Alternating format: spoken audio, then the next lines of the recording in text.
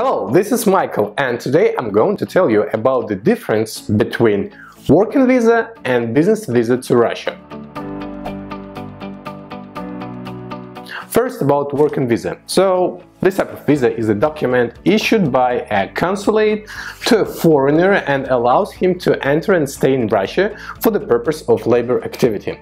This is the so-called visa legalization of a foreigner. However, it is impossible to obtain a work permit without labor legalization. The procedure of applying for a working visa to Russia is carried out by the organization that intends to attract specialists. The company must have permission to attract foreign workers.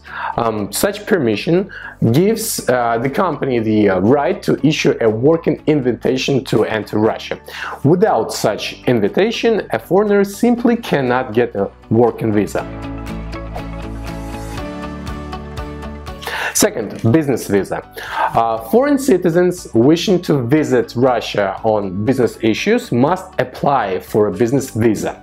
One can use this visa for meetings with business partners and investors, extension or conclusion of contracts, project planning, attending conferences and any goals and tasks that help maintain his business relationships. Business visas vary according to the purpose of the trip.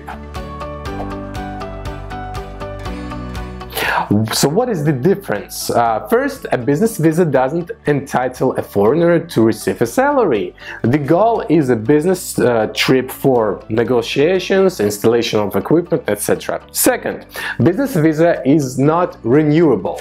Third, a working visa always implies that there is a specific employer and foreign citizen plans to receive income in Russia. Extension of a visa is possible without the departure of a foreigner from Russia. Thus, a working visa is for employment in Russia, has undeniable advantages.